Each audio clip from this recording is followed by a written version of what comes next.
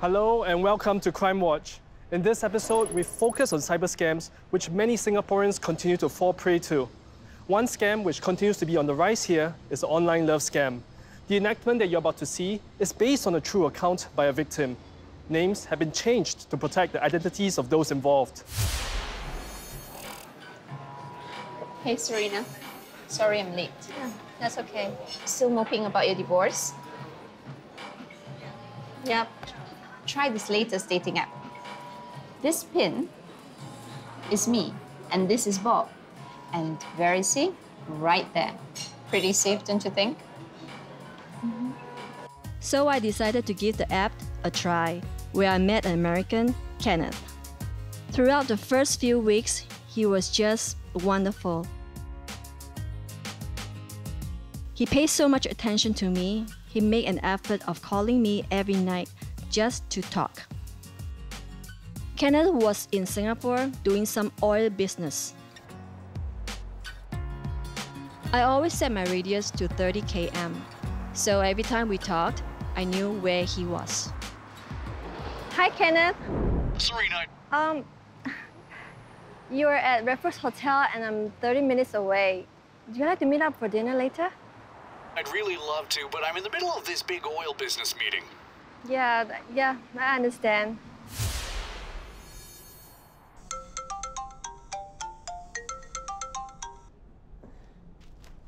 Hello? Is that Serena Kwok? Yeah? Who is this? This is Sergeant Noriani from the Royal Malaysian Police. Do you know a Kenneth Brown? Yes. Please hold on. Serena. Kenneth?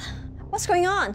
I was detained at the KL airport. Something about drugs. You know, I don't do drugs. They're gonna hand me for sure. Calm down, Kenneth. I'll call the Singapore High Commission. No, I don't trust anyone here. Please call my friend Mark Fangler. He's a lawyer. Just Google him.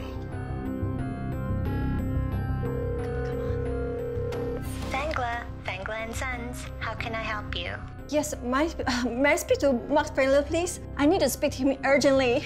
I'm calling from Singapore. I'm a friend of Kenneth Brown. Kenneth, you old son of a gun. What's the problem this time? I'm sorry, I'm Serena. I'm a friend of Kenneth's. Oh. He's in trouble with the Malaysia police. And he thinks that he has been framed. He said you know what to do and you will help him. Okay. But I want to see the ticket and hotel first before I pack my bags. My secretary will give you our regular travel agent. Okay, thanks. Hi, Serena. Yes? I'll text you your travel website. Can I have your number, please? Okay.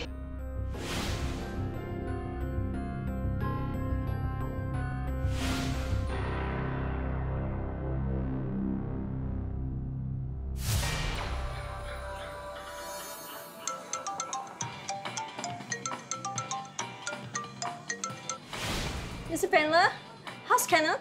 Well, he ain't good. Can you get him out? Well, they're asking for money. Who? The police. So how much are they asking for? 80 grand, and that's in US dollars. What? $80,000 in US? Don't worry. I can get some of our old drinking buddies to raise half. Are you able to somehow wrangle up the 40 grand US dollars? Can you do that? I'll see what can I do. If there's one thing I know about Kenneth, he's good for the money. He was always a really good businessman. Are you talking about his oil shipment to Mexico? Yep, that's it. I helped him put together the legal documents for his oil shipment. I reckon you helped him with the freight? Yes, I did. I wired US $29,000 to help him release the oil shipment about a month ago. Okay, I will see what I can do. Maybe I can get a bank loan. Yeah, but you'll need to do the transfers in person. Do I have to come up to KL? Well, that's about the size of it. I'll see if I can get you some visit time with Kenneth. That would be nice.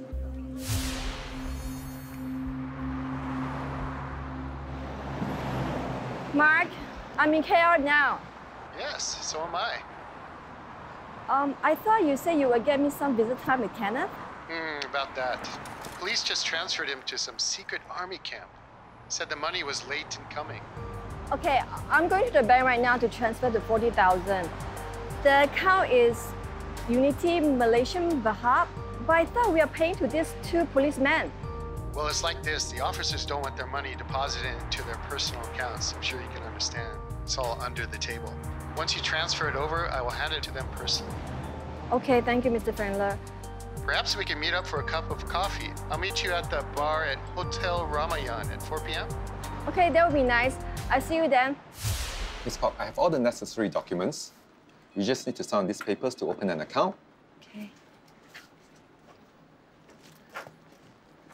And here's your bank card. And you can start using our ATM and internet banking immediately. Thank you. Thank you.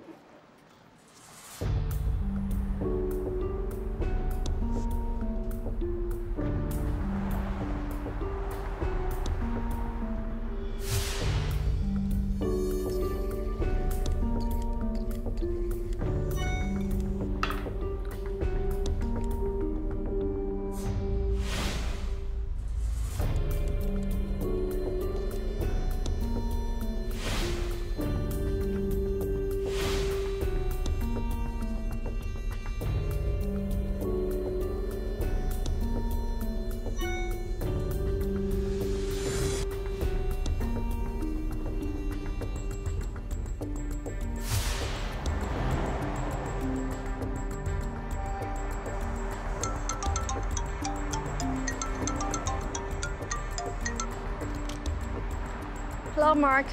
So how's Kenneth doing? Two police officers say he should be out by next Tuesday. Okay. I need to go back to Singapore. I have work.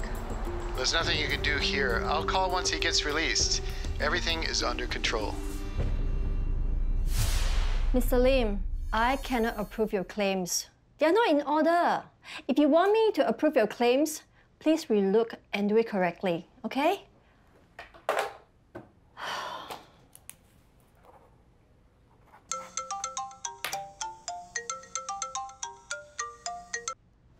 Hey, Mark. Is Kenneth out? Soon. The two police officers assured me he'll be released as planned. Are you in KL or in the States? Yeah, I'm back in the States. Nothing much I can do there.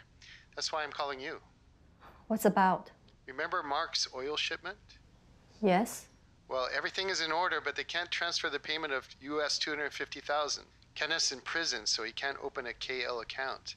And I'm back in the States. So he's asking if you could use your KL bank account to receive the US $250,000. You're saying that they are putting money into my account? Yes, dear. There's no need to raise any more money. By then, Kenneth will be out.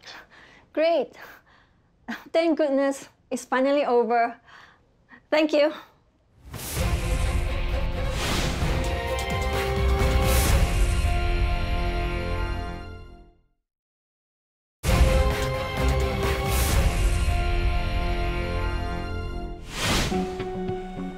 Mark said that instead of doing a bank transfer of the $250,000, he had made arrangements with the United Nations Clearinghouse to have me pick up the money personally. I googled United Nations Clearinghouse and realized that one of the regional offices was indeed in KL. Miss Serena Kwok. Yes. Hi, I'm Mr. Lim. Hello, hi. Mr. Johnny sent me to pick you. Huh? 1 UN. Let me help you. Sure. How was your flight? Good, not too bad. Where are we going? 1 UN office, madam. Okay.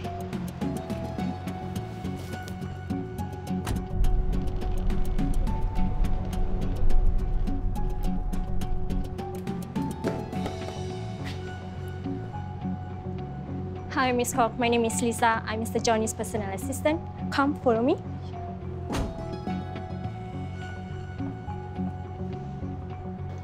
I will need your passport. Okay. Yep. Take it. Thank you.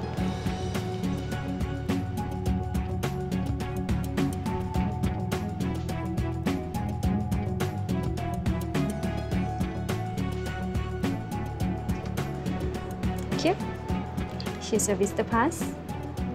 Come, follow me. Sure. Proceed. I hope you had a nice flight. Yes, it was not too bad.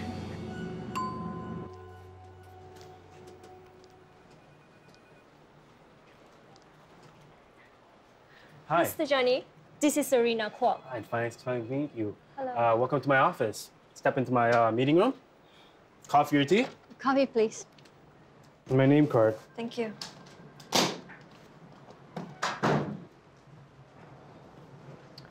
It's good to finally meet you. It's been quite a burden to hold on to Mr. Brown's money.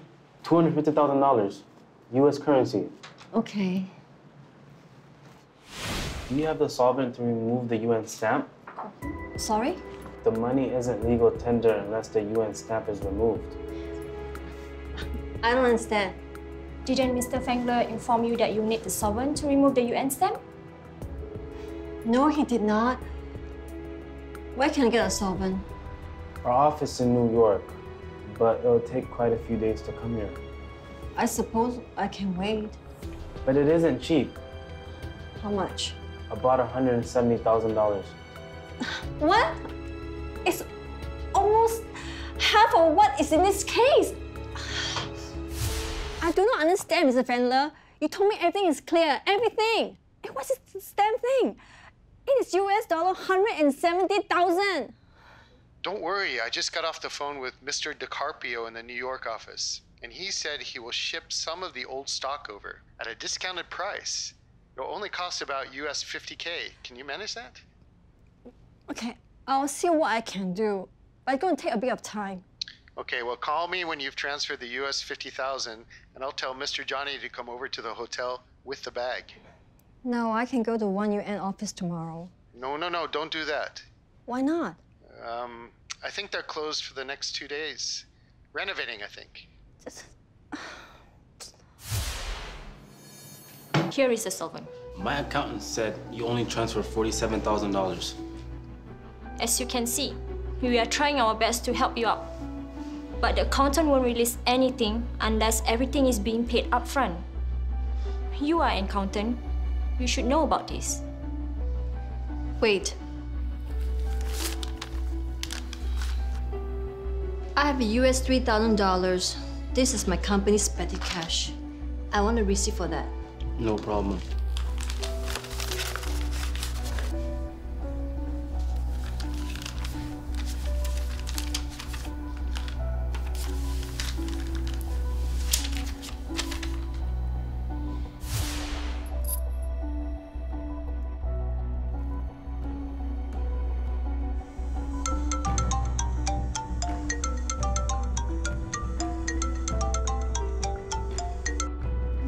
Yeah.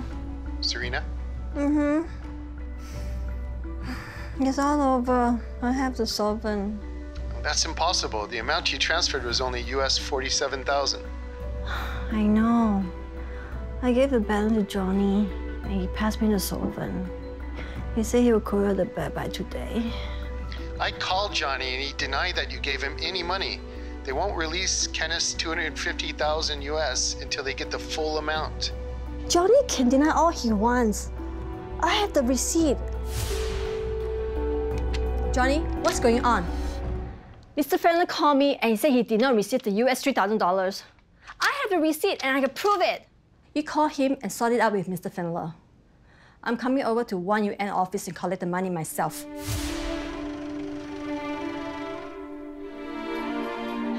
I help you? I will see Johnny at 1UN. I'm sorry, 1UN. Union officer!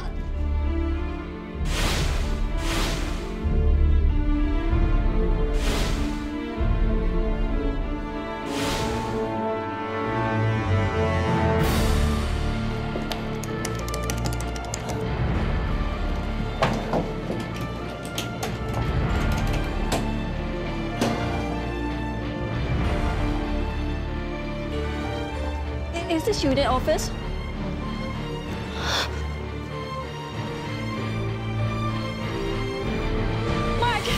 Mark, what's going on? The UN office is gone! It was a fake office! Damn it, it must be those Nigerian scammers again. It's a well-known scam fronted by a conglomerate in Dubai. He must have somehow hijacked the office and tricked you. No! You're part of it too! How could I be so stupid? Listen to me. Kenneth is going to be released. You can meet him soon. There's no Kenneth, there's no money! Everything was a lie! Everything was a big scam! Miss Cole, you were saying? They took 200,000 of my saving in less than 2 months. They took it all. My saving, my money. I even took out bank loans. And it all began when you started chatting with this Kenneth Brown on the dating app. Yes. He said he was in Singapore, and I felt safe. How do you know that he's in Singapore?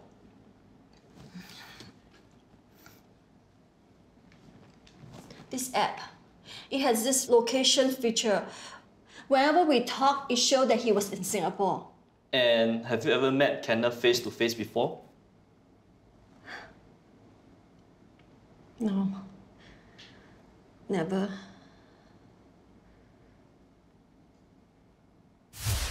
Cyber threats are evolving and becoming more sophisticated. Incidents of hacking are on the rise. Anyone could be hit. Please, we need to be more vigilant.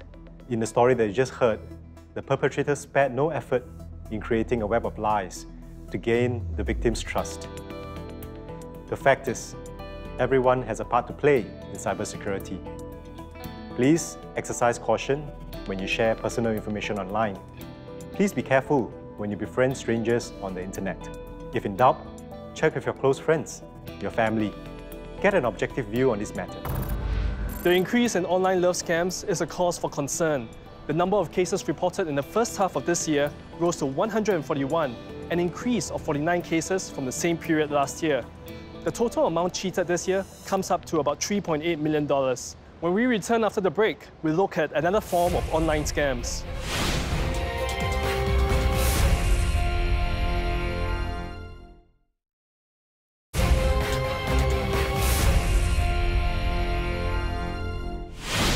Scams come in all forms. What we have just witnessed was a very elaborate scam.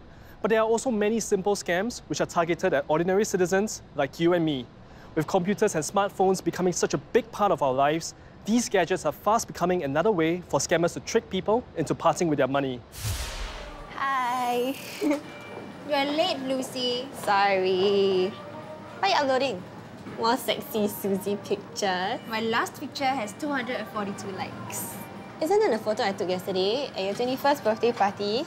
Yeah, your photo skills very good. I know, right? I'm the best.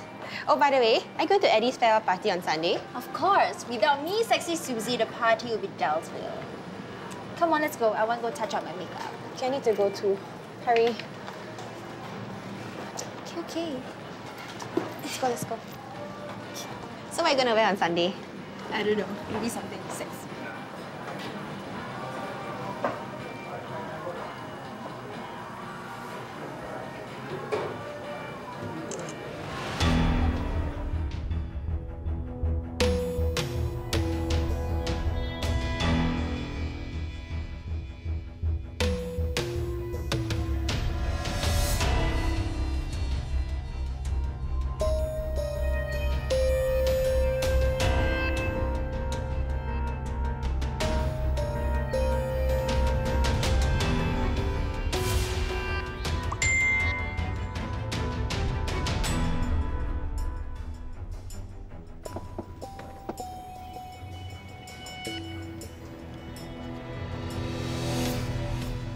Buy a gift card for Eddie.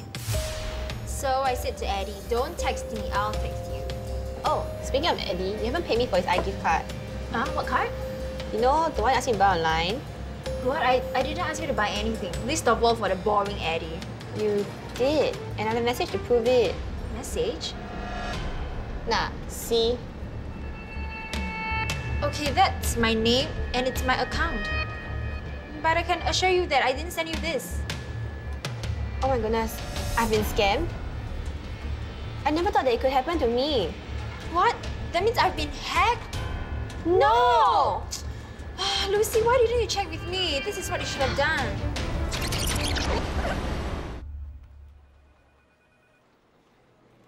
Buy a gift card for Eddie. Okay. Hello? It's me, Lucy. Didn't you just send me a message to ask me to get an iGift card for Eddie? Eddie, why would I want to get anything for him? Because I just got a message from you. What? Oh no, my account has been hacked. I gotta go change all my password. I'll call you again, okay? Bye. Be aware that scammers can gain access to your social media accounts by guessing your passwords, especially if your passwords are not strong. From your social media accounts, scammers can gather sufficient information to deceive your friends to make online purchases or even transfer money. Here are some measures to protect both you and your loved ones. Alert the account holder if you receive a message of such nature. Adopt good online and mobile security measures. Use password and encryption to protect your data. Password protect and turn on encryption for your mobile device to prevent unauthorized access to data stored on your device. Always use strong passwords and do change your password regularly. To find out more on common types of scams in Singapore, please visit www.scamalert.sg. If you have any information relating to such scams, call the police hotline at 1-800-255-0000. We hope you have found this episode of Crimewatch insightful and informative. If you have always wanted to find out more about what the police and the rest of the Home Team agencies do, join us at our Home Team Festival. There will be exciting activities and opportunities to interact with the Home Team officers and a chance to experience for yourself the latest technologies used by the Home Team. We've come to the end of this episode of Crimewatch. If you have any feedback, please drop us an email. Until next time, I'm DSP Julia Slim, signing off.